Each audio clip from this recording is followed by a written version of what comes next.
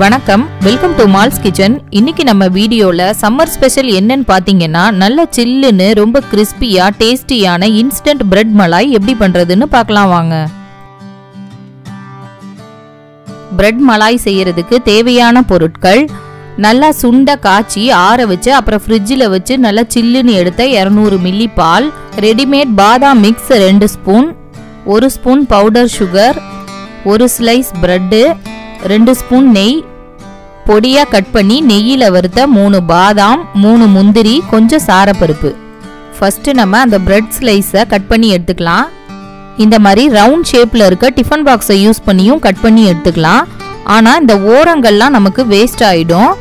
அதனால நம்ம கொஞ்சம் டிஃப்ரெண்டா இந்த பிரெட்டோட 2 சைட்லயும் டார்க் ப்ரௌனா இருக்கு பாருங்க, அந்த பகுதியை மட்டும் கட் பண்ணி எடுத்துட்டு மீதி இருக்கிற இந்த பிரெட்டை சின்ன சின்ன கியூப்ஸா இந்த மாதிரி கட் பண்ணி எடுத்துக்கணும்.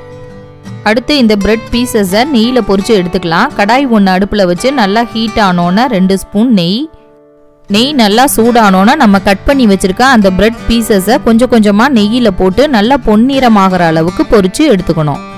பிரெட் பீசஸை இந்த மாதிரி நெய்யில பொரிச்சு பாதாம் பால்ல போட்டோம்னா வெளியே நல்ல கிறிஸ்பியாவும் உள்ள நல்ல சாஃப்டாவும் இருக்கும்.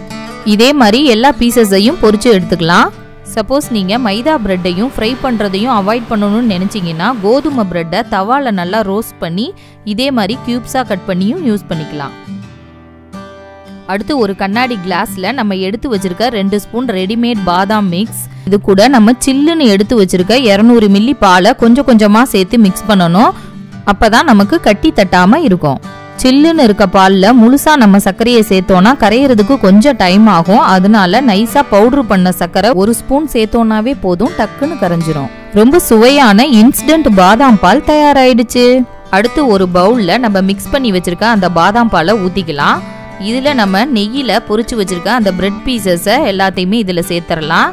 இதுக்கு மேல நம்ம நெய்யில வறுத்து வச்சிருக்க அந்த நட்ஸ் எல்லாம் தூவி விட்டு ஒரு ஸ்பூனால இந்த பிரெட் பீசஸை லைட்டா பாதாம் பால்ல டிப் பண்ணி விட்டுறணும்.